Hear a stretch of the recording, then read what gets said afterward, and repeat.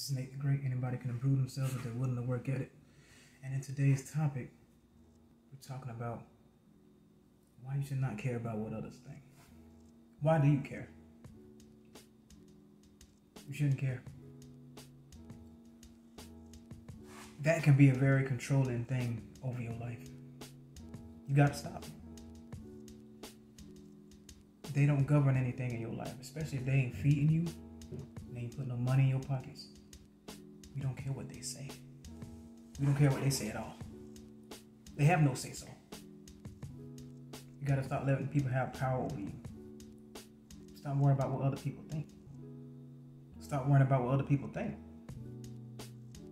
It don't mean anything.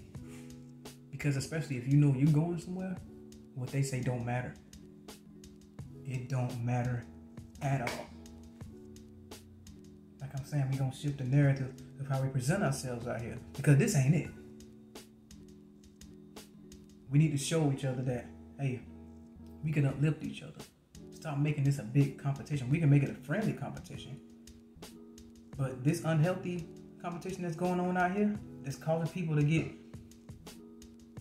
put underground or possibly hurt, it's got to stop, especially amongst us brothers.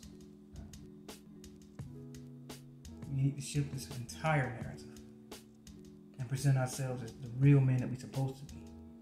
I mean, we can help each other out. But getting back on topic, you just shouldn't care.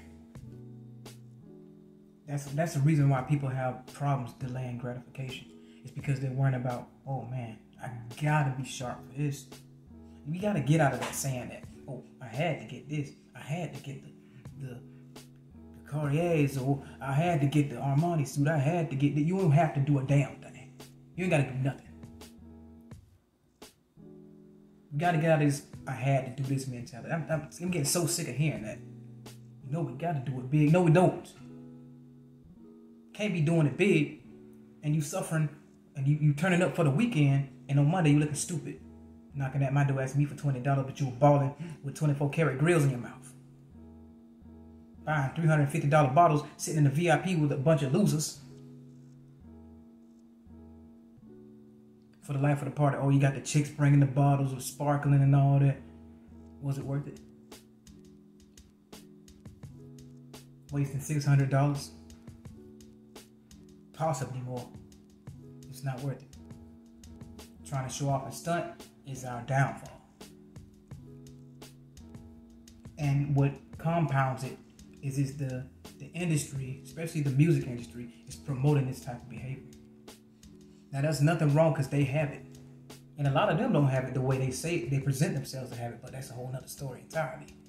But for us, we have to learn how to manage our money and have financial discipline as well.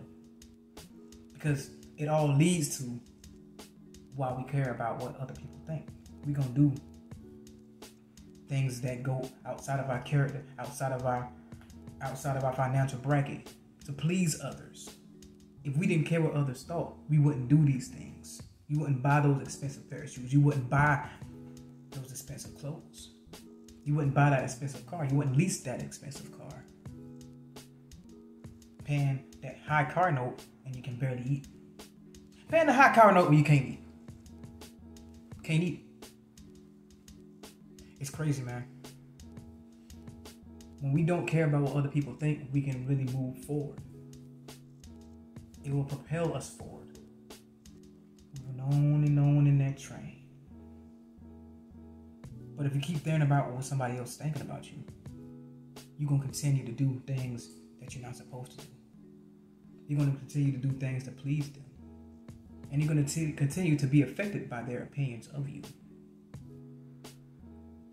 It'll drain your pockets and drive you crazy. That's not the way we need to be, guys. And women. Stop worrying about what other women think about your life. But I'm speaking from a male's perspective. Let somebody else do that on their damn video. This here is for the guys. We got to shift this narrative, guys. It's Nate the Great. Anybody can improve themselves if they're willing to work at it. Signing out.